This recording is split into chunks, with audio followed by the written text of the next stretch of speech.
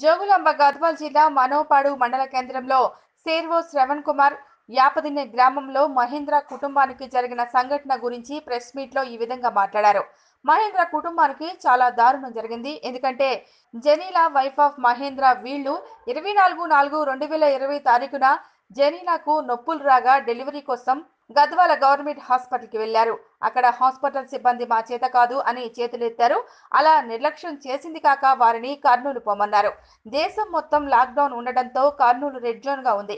తెలంగాణ రాష్ట్ర ప్రజలు అక్కడికి వెళ్ళకూడదు అని ప్రకటించింది.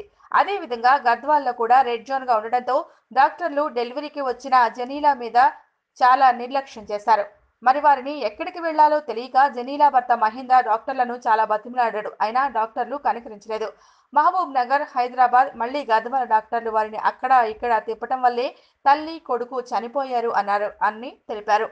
ప్రభుత్వం గ్రహించి గద్వాల డాక్టర్లపై చర్య తీసుకోవాలని కోరారు. అంతేకాదు మహేంద్ర కుటుంబానికి ప్రభుత్వం ఆదుకుని 5 లక్షల రూపాయలు ఇవ్వాలన్నారు. అదేవిధంగా ఇలా డెలివరీ కేసులను హాస్పిటల్కి వస్తే వారిని స్పాట్లో హాస్పిటల్ సిబ్బంది పట్టించుకొని వాళ్ళని డెలివరీ చేసేలాగా చూడాలన్నారు.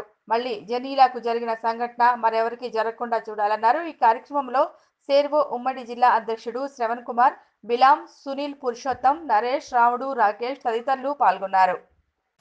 గద్వాల జిల్లాలోని యాపదిన్న గ్రామంలో మహేందర్ తన భార్య జెనీలా చాలా 4 రోజులుగా నరకయాతనతో వేదనతో బాధపడి తన ప్రసవ వేదనతోన ఒక మగబిడ్డకు జన్మనిచ్చి ఈరోజు ఆమె అందరి ముందర కళ్ళు మూసినటువంటి సంఘటన చాలా విచారకరమైనది.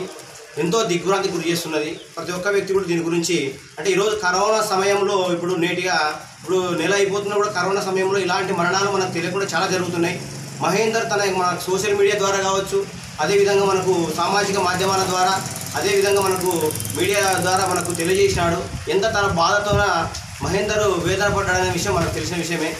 తన యొక్క భార్యకు నిండు గర్భిణైనటువంటి భార్యకు ఎవరు కూడా అక్కడ ఆమెకు బ్లడ్ తక్కువగా ఉండడము, బీపీ ఎక్కువగా ఉండడంతో అక్కడ గద్వాల ఉన్నటువంటి హాస్పిటల్లో డాక్టర్లు కొంచెం నిదానంగా నిర్లక్ష్యం చేసి ఆమె విషయంలో త్వరగా రెస్పాన్స్ కాకపోయేసరికి మళ్ళీ కలెక్టర్ గారితో ఫోన్ చేసేసరికి అంబులెన్స్ ద్వారా పోవడం జరిగింది.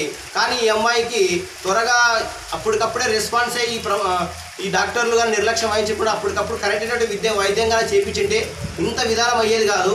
కానీ 7 హాస్పిటల్స్ తిరగడం వలన ఈరోజు కోటి, నీలోఫర్, అదేవిధంగా అనేటువంటి మన ఉస్మానియా హాస్పిటల్, మహబూబ్ నగర్కి ఇలా 7 హాస్పిటల్స్ తిరిగి 4 రోజులు నరకయాతన చేసి ఆ జెనీలా అమ్మాయి చనిపోయిన విషయము చాలా దిగ్భ్రాంతి గురి చేస్తుంది. ఈ విషయాన్ని మేము స్వేరోయిజం నుంచి, స్వేరోస్ నాయకత్వాల నుంచి మేమంతా కూడా దాన్ని ఖండిస్తున్నాం. ఈ జరిగిన విషయాన్ని చాలా దిగ్భ్రాంతానికి గురవుతుంది మా యొక్క సమాజం అంతా కూడా. ఈరోజు ఆ అమ్మాయిని కాదు, ఏ అమ్మాయికైనా ఈ సమాజంలో దాదాపుగా ఈ కరోనా సమయంలో ఈ యొక్క మెడికల్ ఫెసిలిటీ చాలా అవసరం. చాలామంది ముసలి వాళ్ళకి కానీ ఇప్పుడు అంటే మామూలుగా ఇప్పుడు టాబ్లెట్స్ విషయంలో కానీ